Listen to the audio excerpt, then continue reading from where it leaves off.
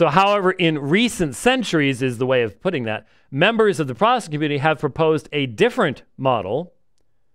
They say we should obtain doctrine sola scriptura, Latin by scripture alone, and refuse to give tradition, the magisterium, an authoritative role. So notice this is trying to establish your position by the form of the argumentation and presentation that you're making.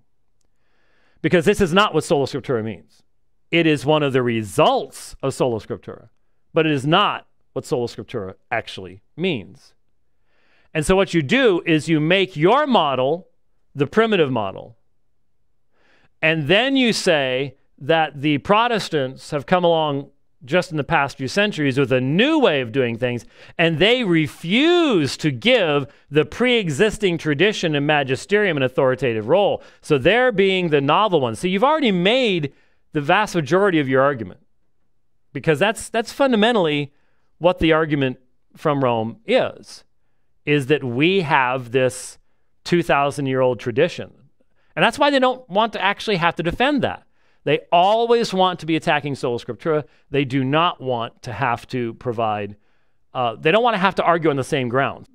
There are no common grounds to argue from. There is only one true church, and the rest of us are all just pretenders anyways. And so I can see where some of that comes from, but they will never, ever put themselves on that level. So now, obviously, sola scriptura by scripture alone, I mean scripture alone, that's true. That's what sola scriptura means.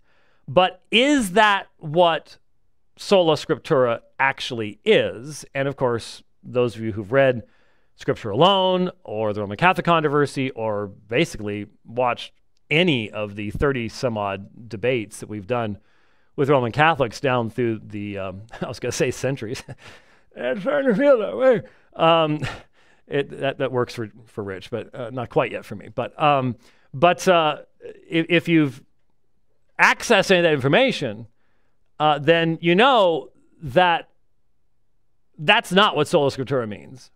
That's a horrifically shallow presentation of what sola scriptura is. And some people might say, well, you don't expect a Catholic in one of their own books to give an accurate and full definition. I did for them. Read the Roman Catholic controversy. Read my presentation of their arguments. I took them straight from them and let people know, here's the challenges. Here's the hard things to respond to. Rome doesn't tend to do that. Rome really does not tend to tell its people what the real objections are from the other side. So, what is sola scriptura? Well, yes, it is scripture alone. And one of the results of the doctrine is that you are to obtain divine revelation, what is binding on the Christian conscience, from Scripture alone. But why? Because of the nature of Scripture. Because of the nature of Scripture. That Scripture is theopneustos. It is God-breathed. Tradition is not theopneustos. Magisterium is not theopneustos. The church is not theopneustos. Theopneustos is the Greek word for God-breathed in 2 Timothy 3:16. All Scripture is theopneustos. It's the only thing that the church possesses that is theopneustos. And so it's absolutely unique. It is God speaking. Men spoke from God as they were carried along by the Holy Spirit. That's how Peter described it. As the Lord himself said, have you not read what God spoke to you, saying? Reading ancient Scripture is having God speak to you. He held men accountable for what had been written 1,400 years earlier as if God had spoken it directly to them. You see how that works? And so there is a foundation, there is a necessary foundation to sola scriptura that is not here. And so it makes it sound as if, well, the Protestants just come along and they come up with something no one's ever heard of. So a friend of mine, a dear friend of mine, and I know that he watches, and let me say once again, I pray for you regularly and miss you greatly. Dear friend of mine posted this, and he posts things like this because he's a church history scholar. And he put a citation from John Chrysostom up, I think yesterday or the day before yesterday. I think it was yesterday morning. Well, given where he lives, it was a different time. There's about 9 hours between us. It's from Homily 33 on the Acts of the Apostles. John Chrysostom, John the golden-tongued, golden-mouthed. And listen, just as I read this, ask yourself a question. Today, would a Protestant answer this way, or would a Roman Catholic answer this way? Just an honest question. Here's what John Chrysostom said, what he wrote. Along comes an unbeliever. I want to become a Christian, but don't know which body of believers to join. There's so much quarreling among you, so many different groups, so much confusion. Which doctrine shall I choose? How shall we respond?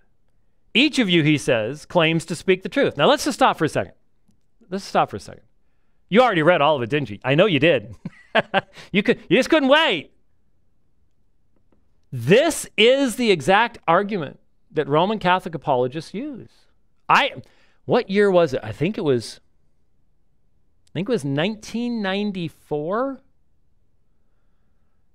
I attended the debate that took place, a 3-on-3 debate, somewhere in California. And it was the White Horse Inn guys and one other dude that I'd never... No. It was White Horse Inn guys against Patrick Madrid, Robert Sungenis, and a Roman Catholic dude that I had never heard of before. And I think I only heard of him once after that. And then, sort of like Art Sippo, he just was beamed back up to the mothership after his mission was completed. And for Art Sippo, there's more to that, what I just said, than you actually know. Anyway, but it was a 3-on-3 debate on Sola Scriptura. This is exactly what the Catholics are saying. Patrick Madrid, Sola Scriptura, blueprint for anarchy. How are you supposed to know? Robert Sungenis, Tim Staples, Trent Horn, Carl Keating, Jimmy Akin, all of them. And back in those days, Jerry Matitix too. I keep reminding you guys of that. I know you wish people would stop doing that, but I'm old enough to remember, so I'm gonna keep reminding you. This is their argument. There's so much quarreling among you. See, if you had the magisterium, if you had the infallible Pope, you wouldn't have all this quarreling. And I just go, have you seen what's going on within Roman Catholicism recently? You've got all sorts of quarreling.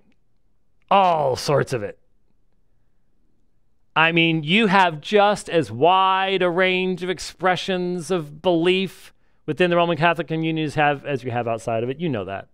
Be honest. Be honest. So many different groups, so much confusion. Which doctrine shall I choose? Each of you, he says, claims to speak the truth. So, well, this is the argument against Sola Scriptura, right? So what does Chrysostom say? Quite so, Chrysostom says, but that's in our favor. If we told you to be convinced by mere arguments, you might well be bewildered. However, if we asked you to believe the Scriptures, and if the Scriptures are plain and true, the choice is easy for you. Whoever agrees with Scripture, he is the Christian. Whoever fights against Scripture, he is far from the rule of belief.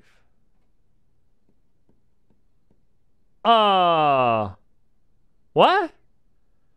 How could someone writing at the beginning of the 5th century, end of the 4th, beginning of the 5th century, how could someone say, well, the way to find out is to go to the Scriptures? Because all my Roman Catholic friends say, but you can't. There's all those different interpretations. It seems like Chrysostom believes actually the scriptures are what? Plain and true. I am reminded of a event in 1999 over in San Diego when I debated Father Mitchell Pacwa on the subject of Sola Scriptura. And I had planned to do this. This was not something I just thought up during the debate itself. But at the end of the debate, when I had my closing statement, and I had even timed this out to know how long it would take, I had a large silver book bag. It's still in my office, actually. And I brought it out next to the podium, and I started taking big books out of it. And so I got the Canons and Decrees of the Council of Trent and the documents of Vatican II, and there's a book that gives you all the citations in the documents of Vatican II, that, and the Code of Canon Law, and all these official magisterial documents. And I piled them up next to the podium. And I said, so what Rome is telling us is that if all I have is my Bible, I can't really understand Romans 5:1. Therefore, having been justified by faith, we have peace with God through our Lord Jesus Christ.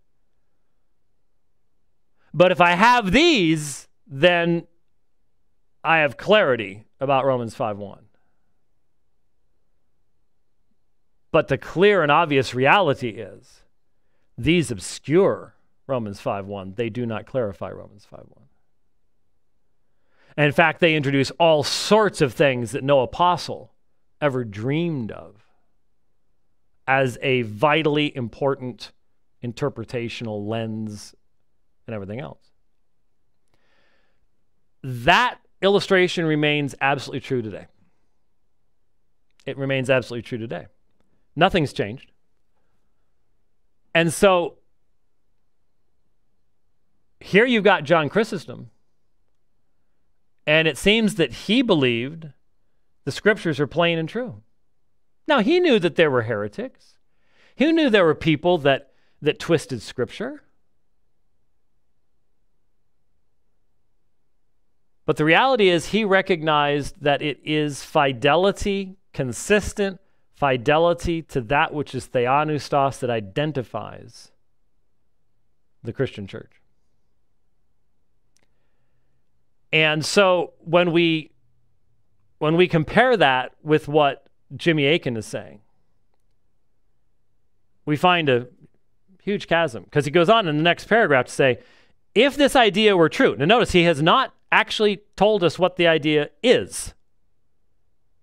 He's mentioned one result of believing in Sola Scriptura, that Scripture is the only thing that we possess from God that is theopneustos.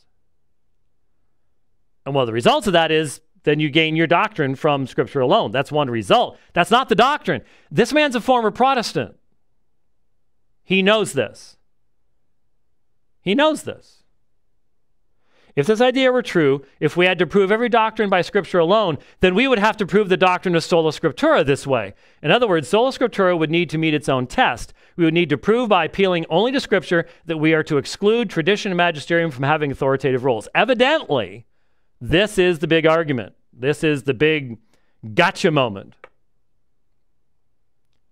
And I find this to be incredibly weak argumentation, and it would not have any impact on anyone who actually understands the doctrine of Sola Scriptura is.